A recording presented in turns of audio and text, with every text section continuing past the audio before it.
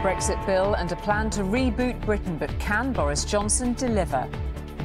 My government's priority is to deliver the United Kingdom's departure from the European Union on the 31st of January. I do not think it vainglorious or implausible to say that a new golden age for this United Kingdom is now within reach.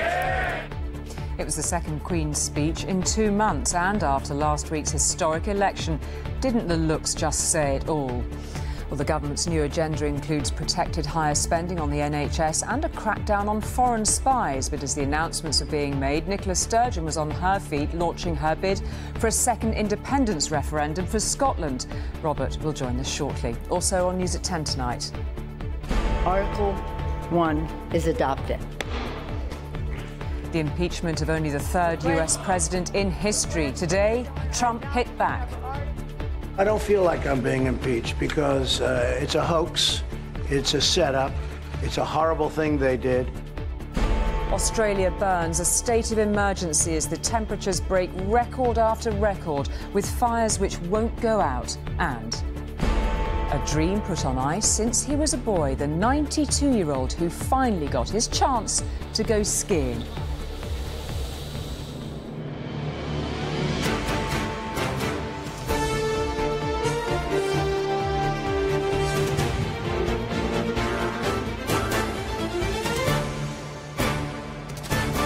This is ITV News at 10 with Julie Etchingham. Good evening. It was exactly a week ago that we started to get our first indication of the scale of Boris Johnson's majority. Well, today he confirmed what he was going to do with it. Yes, getting Brexit done, and that work starts again tomorrow in the Commons. But Mr Johnson also followed through on his campaign promise to cement extra spending on the NHS in England. There was more, of course, 29 bills in all. A cut to business rates, legal protection for military veterans, new rules on immigration, on foreign spies and tougher sentences for terrorists. Delivering on the people's priorities, Mr Johnson called it. In reply, the Labour leader Jeremy Corbyn said he feared those who'd been swayed by the Prime Minister's promises would be sorely disappointed. If you wanted to know what Britain's unwritten constitution looks like, this is it. A monarch and her son on their way to the throne in the Palace of Westminster to open Parliament.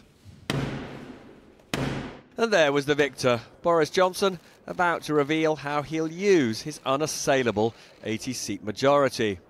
While the Labour leader, Jeremy Corbyn, humiliated in that election, just couldn't see the funny side of any of it. My government's priority is to deliver the United Kingdom's departure from the European Union on the 31st of January. My ministers will bring forward legislation to ensure the United Kingdom's exit on that date. That election was mostly about getting Brexit done, and the Queen confirmed it's on course. But the election was also about the lamentable health of the National Health Service.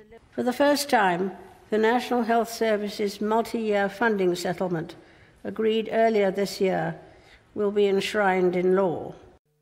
Other measures in a relatively substantial roster of promises were a new law to control immigration, especially the flow of people to the UK with lower skills, reform of social care for the elderly to include more money, and talks with other parties to put in place a whole new system, investment in transport, broadband and reducing carbon emissions, or around £100 billion over 5 years of infrastructure spending, and legislation to make sure terrorists and the most violent criminals remain longer in prison. Another part of the great tradition is that a backbencher, in this case the Tory Tracy Crouch, opens the big debate, and she couldn't resist a bit of seasonal teasing of last week's big loser. Old Marley sits on the front bench opposite, chained and regretful. And that's just about Arsenal's recent performance. Smile, Jeremy, it won't kill you. As for Jeremy Corbyn, he's still clutching at small victories in that massive defeat. In this Queen's speech, the government has tried to mimic some of the priorities and, interestingly, much of the language of Labour policies, but without the substance. On austerity, on investment, on regional inequality, on the National Health Service, we can see how we forced the terrain to shift. They say, Mr. Speaker, imitation is the sincerest form of flattery, even if it's very pale imitation. Now, Boris Johnson isn't known for self-deprecation, but even by his standards, I do not think it vainglorious or implausible to say that a new golden age for this United Kingdom is now within reach. And in spite of the scoffing, in spite of the negativity, in spite of the scepticism that you will hear from the other side, we will work flat out to deliver it. After the dither, after the delay, after the deadlock, after the paralysis and the platitudes, the time has come for change and the time has come for action. And it is action that the British people will get from this gracious speech, this most gracious speech, and I commend it to the House. Johnson is now properly settled in here. His majority is so big that the former Chancellor, Philip Hammond, says he has a parliamentary dictatorship with the power to transform the country in more or less whatever way he likes. Robert Peston, News at 10.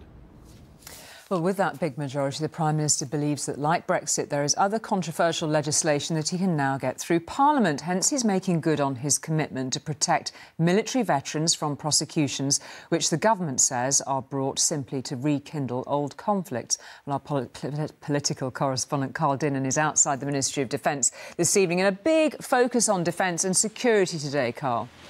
That's right. We learned today that the Prime Minister himself will lead a much bigger review into defence, security and foreign policy than we'd been expecting. The most significant such exercise since the Cold War, we are told.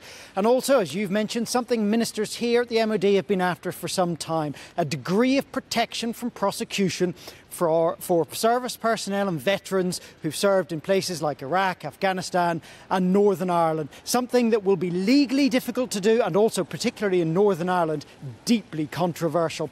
On the security front, there will also be a crackdown on what the government calls hostile state activity, spying and other such activities here in the UK, with probably a whole new Official Secrets Act and also perhaps a foreign agents registration scheme, which means that anyone working for a state like Russia would have to declare it. Any spies who are later caught who haven't done that would therefore be easier to deport. All this, of course, aimed at Russia, about whom the Prime Minister has been deeply critical at times. Although, speaking in Moscow today, the Russian President, Vladimir Putin, was much more conciliatory towards Mr. Johnson.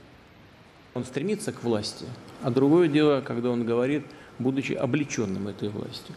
На его плечах лежит ответственность за свою страну. Ну что, можно поздравить господина Джонсона, он все-таки оказался победителем, и он тоньше чувствовал, чем его политические противники, настроение в британском обществе. Поэтому победил. But despite those conciliatory words from the Russian president, make no mistake, Julie, the threat that most of this action today is aimed at countering is the Russian one. OK, Carl, thank you very much indeed for that. Well, after so much about the NHS during the election campaign, the Prime Minister had to make good on his funding promises today. His commitment to write future spending increases into law will give health service managers certainty, but the money will not, according to the Doctors' Union, the British Medical Association, make up for years of underinvestment. And while there was £1 billion more for social care, there was no long-term plan other than to work on one with other parties. He wanted us to believe he cared about the NHS. Boris Johnson spent much of the election campaign telling patients he's on their side. Now he's putting his money where his mouth is by writing in law a commitment to invest nearly £34 billion over the next 5 years. That money can't come soon enough for Heather Eady. This morning she visited Bedford Registry Office to collect her mother's death certificate. 3 weeks before she died, she'd had a fall and had to wait 4.5 hours for an ambulance. I couldn't believe how long it took, and I couldn't believe how slow the time went. Every time I looked at my watch, I thought, oh, it's only been another half an hour, but surely they're going to come soon, because she's an old lady.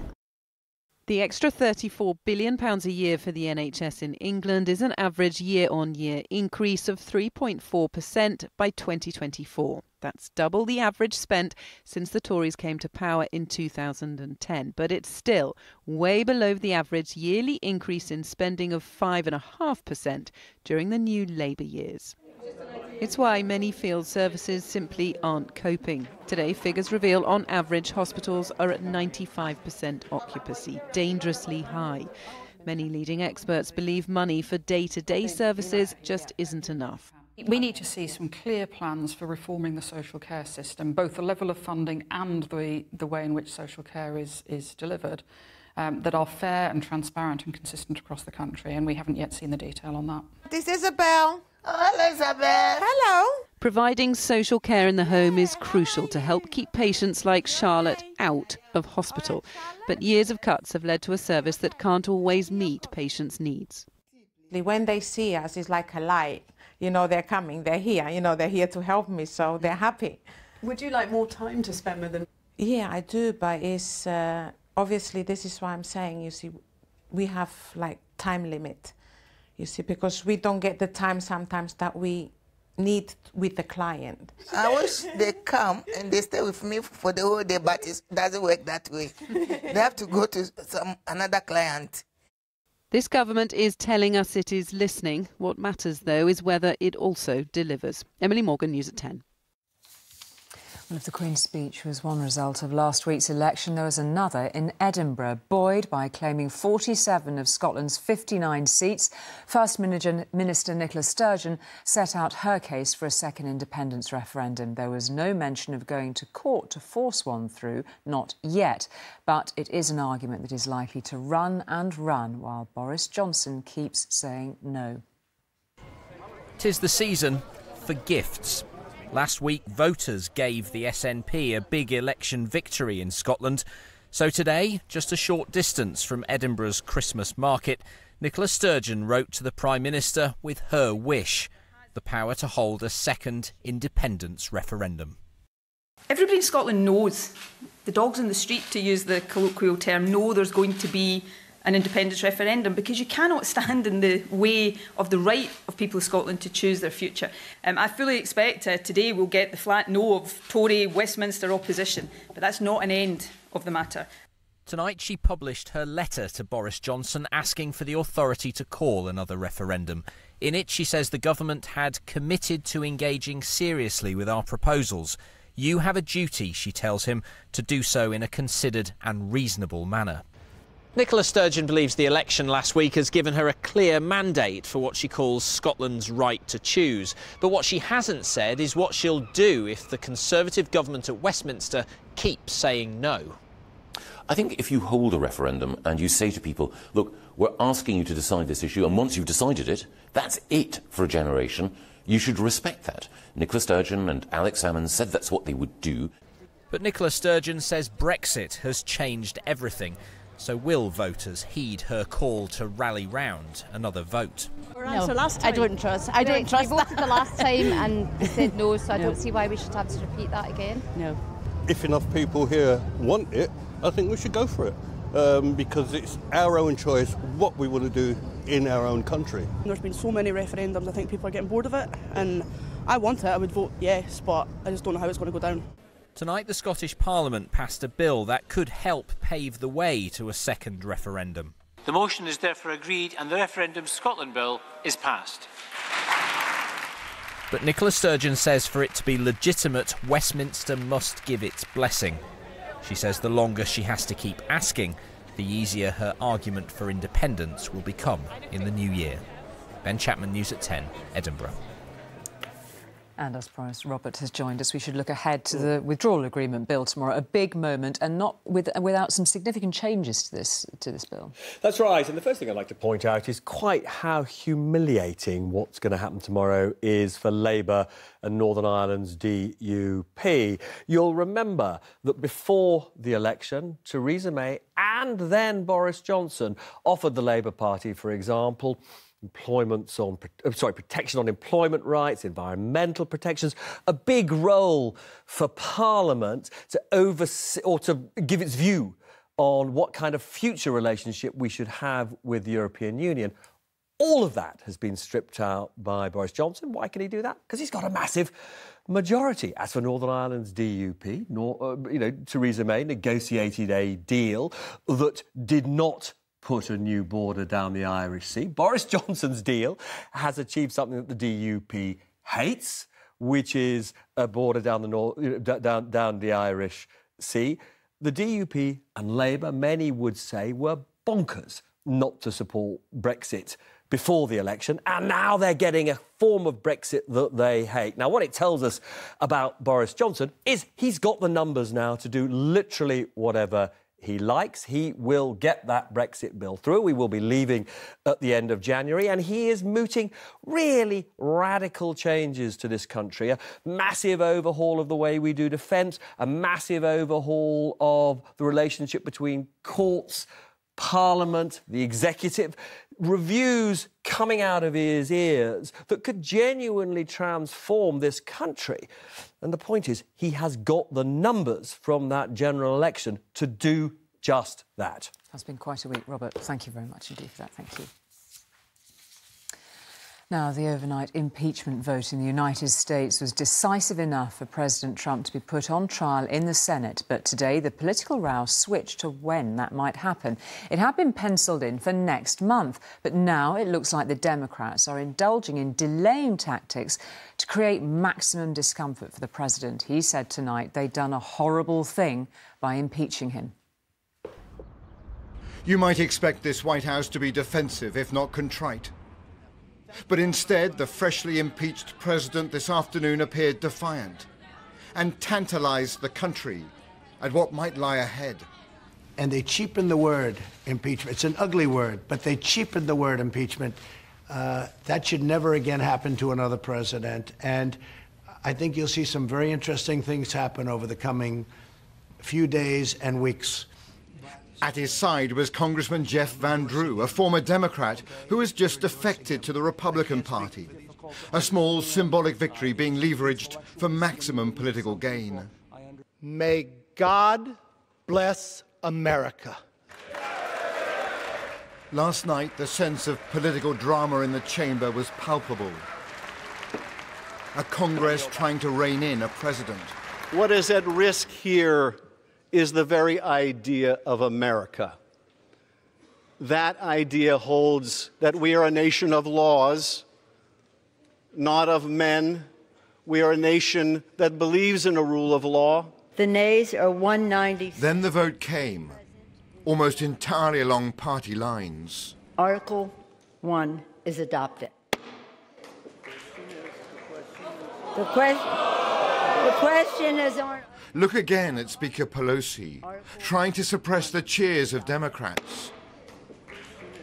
She did not want this to appear to be a gleeful moment. So having voted that the president had indeed abused his powers, the second article of impeachment on obstruction passed in complete silence. Article 2 is adopted.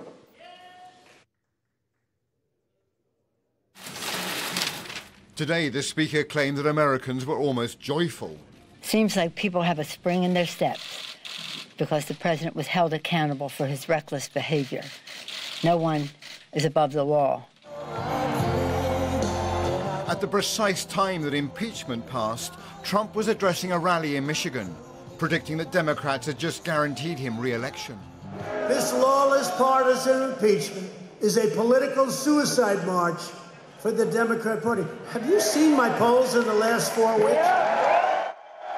It meant that Americans witnessed an astonishing split-screen moment, an historic presidential rebuke being approved as he was punching the air with supreme self-confidence. President Trump even tweeted out this message: "They're not after me, they're after you," reframing impeachment as an attack on patriotic Americans. The Republican leader of the Senate, where the trial of the president will take place, has now weighed in, mocking the articles of impeachment. That the accusations themselves are constitutionally incoherent. Constitutionally incoherent.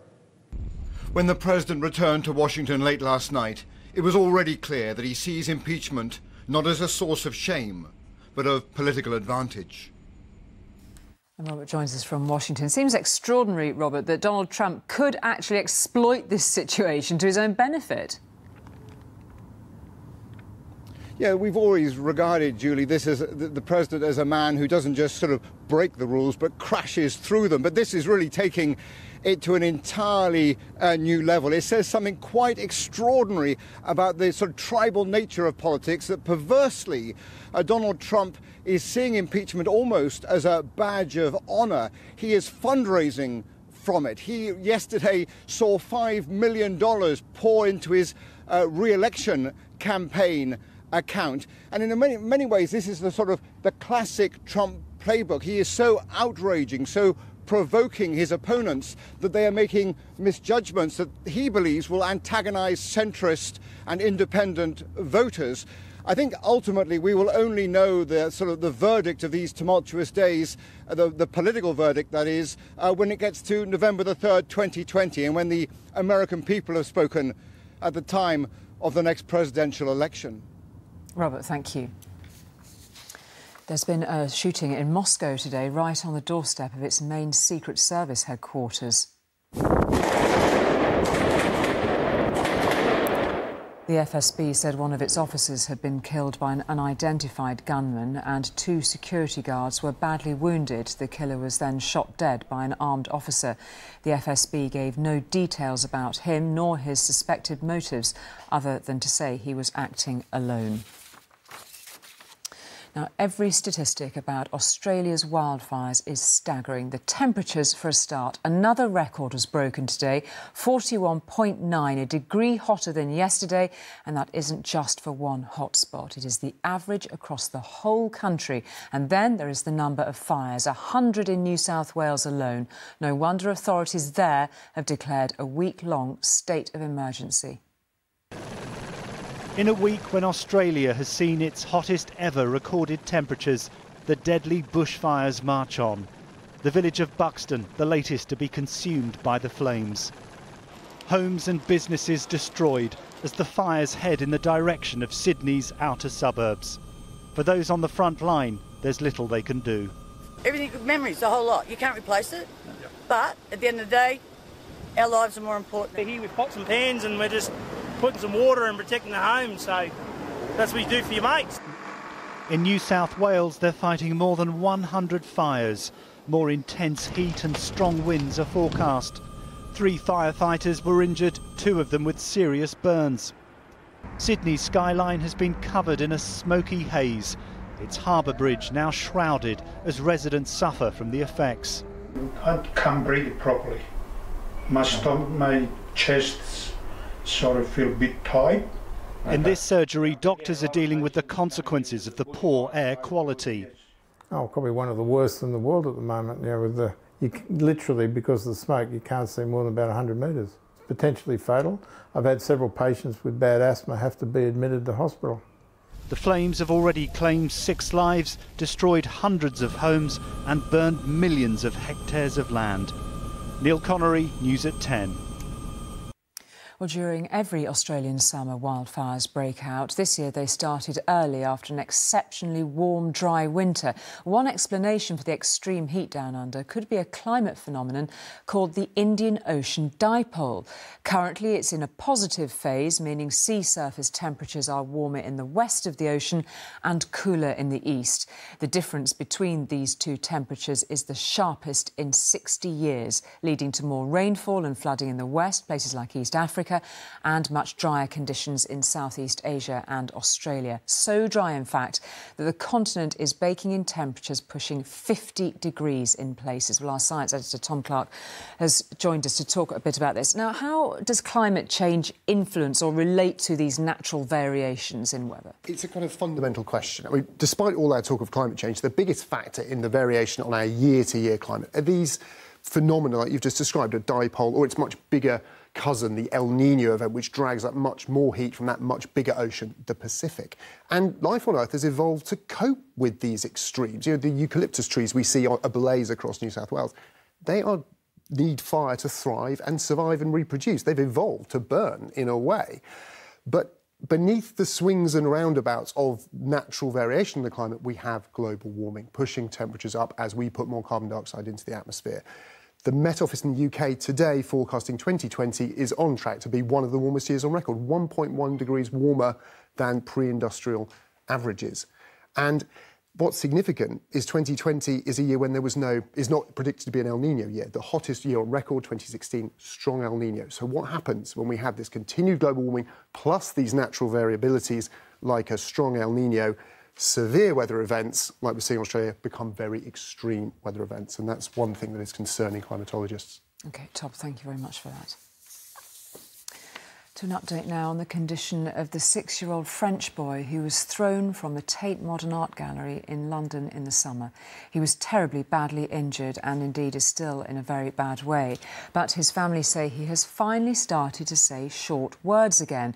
He's also regained some sensation in his arms and legs. They thanked people for the donations to his treatment fund and for their messages of support.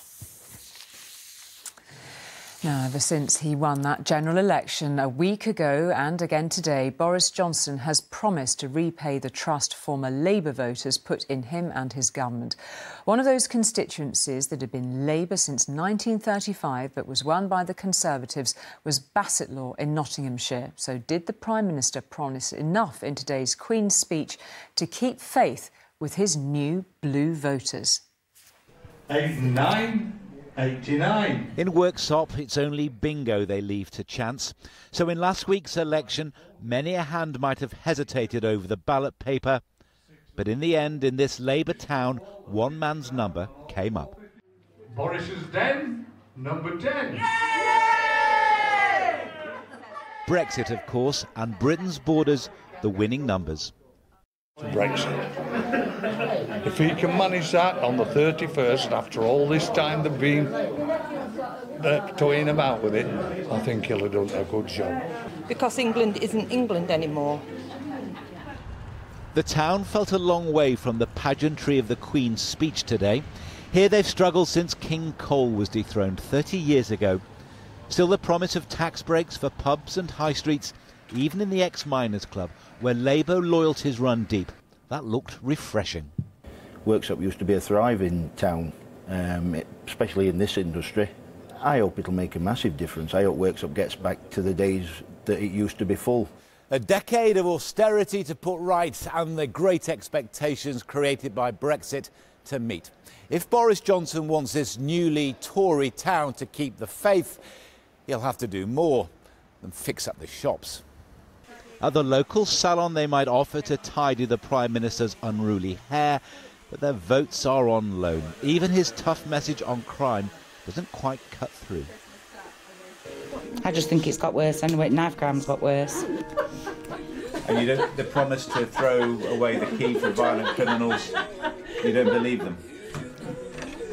Yeah, because I don't think anything will change. Do you have a problem trusting Boris Johnson and what he's promising? I don't trust any of him. I don't trust any of him. Like a phoenix rising from the ashes of the mining industry, this engineering firm's success is proof Worksop can change. But a company dependent on tariff-free EU imports reckons its future and 150 jobs is still uncertain.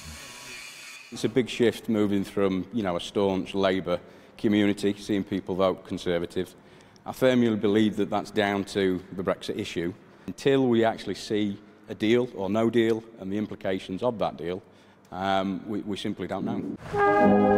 For the first Christmas in 90 years, this town has a Tory MP. But is Boris the gift who will keep on giving, or is he only good for Brexit? John Ray, News at 10, Worksop. And finally, a boyhood dream was fulfilled today for Bob Truelock. The only thing is, his boyhood was a very long time ago. That's great. Bob told me he wants to go whizzing down. It was quite something then for him to have his first go at skiing at the age of 92, organised by his brilliant carers at his nursing home in Oxfordshire. And he apparently enjoyed it so much that he was soon heading back up to the top for another go, proving that you are never too old to try something new, which is good news all round. And that is News at 10 for tonight. I'll be back tomorrow with all the news on that Brexit vote, of course, and more, but from all of us on the News at 10 team. Good night.